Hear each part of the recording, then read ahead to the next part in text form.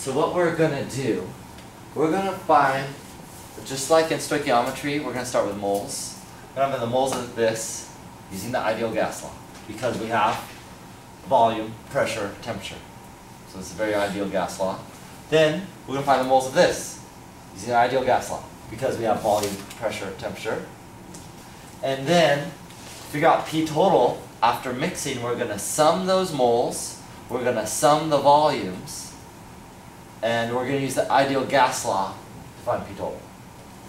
Is that, well, that's our flow. That's what you'll see me do. Okay? Okay, so let's start with hydrogen. That's the one on the left. This container before mixing, just to figure out how many moles of it we'll have.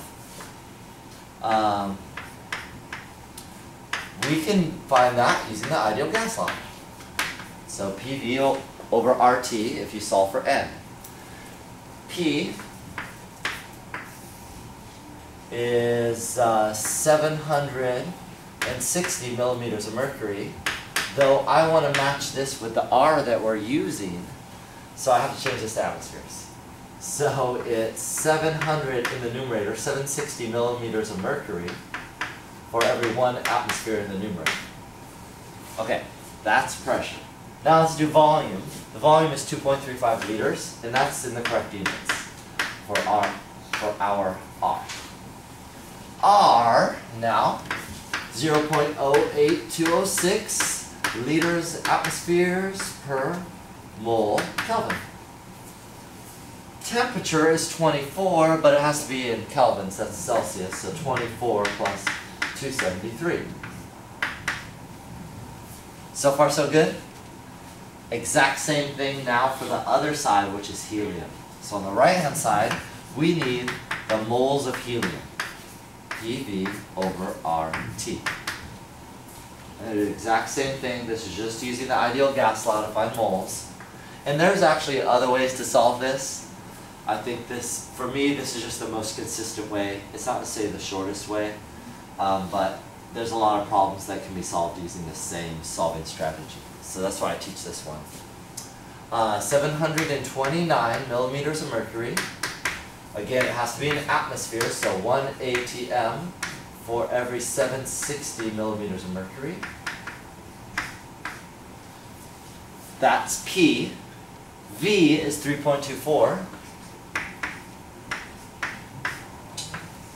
That's so PV. On the bottom we'll have RT, the same R. 0.08206 liters atmospheres per mole Kelvin.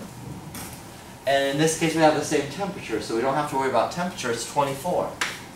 24 plus 273 to change it to Kelvin. So now I have the moles of H2 on the left side and the moles of helium on the right. If I add these up, N total, which will be our total moles, once we've mixed, is going to be the moles of hydrogen plus the moles of helium. So far so good? Okay, now, remember they wanted what's the total pressure upon opening the valve and allowing them to mix. So P total, I'll go over here.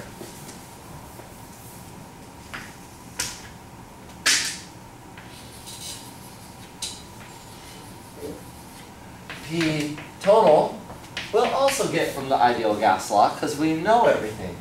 We'll know N total, we've actually already calculated it. R, we know that. We know T because they're both at the same temperature, so T's not going to change.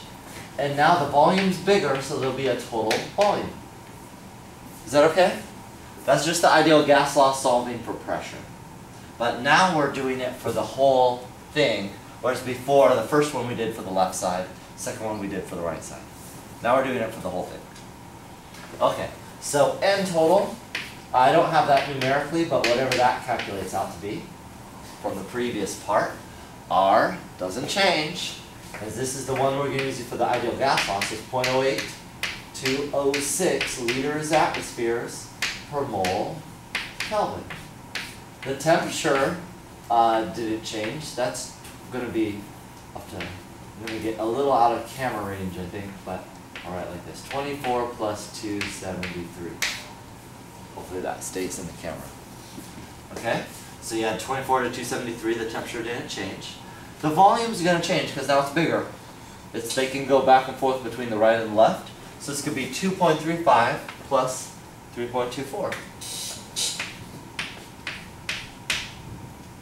2.35 plus 3.24.